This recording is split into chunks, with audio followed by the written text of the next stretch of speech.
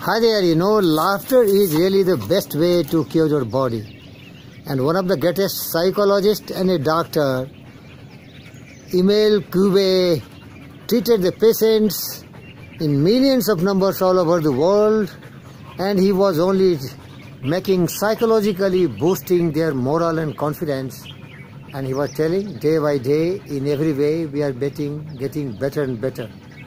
Day by day, in every way, we are getting better and better. Beloved friends, this foundation is based on believing and faith. If you have tremendous belief and faith in this statement, you are definitely going to improve your health. But one thing also I want to share with you, we are what we think. All that we are arises with our thought. With our thought, we make the world, beloved friends. So think about sound physical health. Saturate your mind with health consciousness, success consciousness, wealth consciousness. And your mind is just like a magnet. The whole universe is having opulence and abundance of everything. And so whatever you are dreaming, desiring with earnestness and passion and love, you are going to attract it and you are going to get it.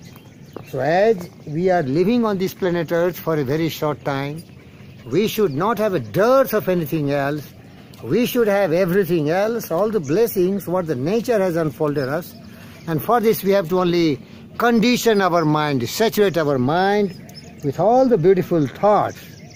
Because we are what we think. All that we are arises with our thought.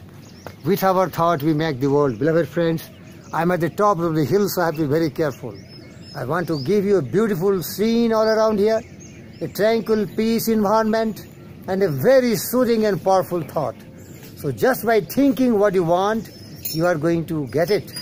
All the philosophers, thinkers, and poets and prophets have discovered it, that we are what we think. All that we are arises with our thought.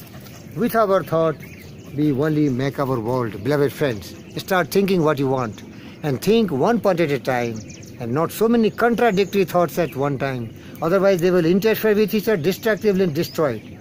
So like Virendra Yogi think always how to be a true servant of the mankind, and I always think how to serve you.